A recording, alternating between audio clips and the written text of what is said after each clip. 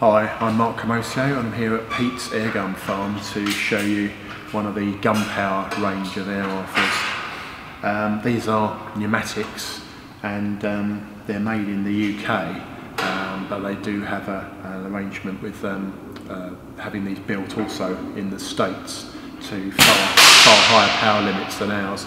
As you can see, you've got quite a sizable buddy bottle here, and so that gives you quite a big air supply for it should be quite a large number of shots.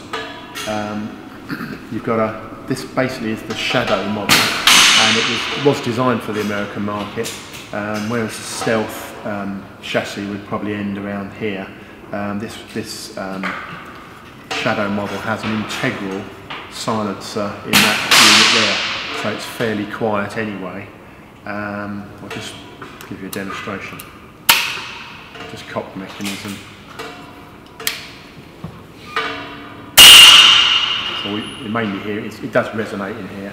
But you've got an integral silencer on the body end, and then you can have an additional silencer that will just screw into the end there. That will just screw on. So that's an optional extra basically. You've got their normal configuration with Gunpower, so you cock the lever, bring that forward, and most of their rifles follow this pattern, and then you've got direct feed there into the breech with your pellet. Just pull that back and the cover knob just goes either side, and then that should lock in place. You've got a small safety catch there, push that forwards and then you're away. There we are. This is a particularly quiet model, but as I say, because we're indoors here, everything sounds a bit noisy today.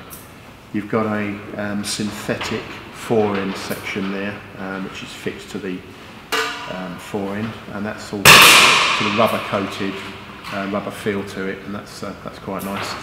Then you've got your drop-down target grip. Again, it's this sort of, it is synthetic material, but it's sort of rubbery feel to it, and it's all quite nicely moulded, so it feels pretty good. Now with these, to charge the system, you've got a, as I say, buddy bottle here. What we do to charge it, pop the action like so, and then the whole body assembly just unscrews.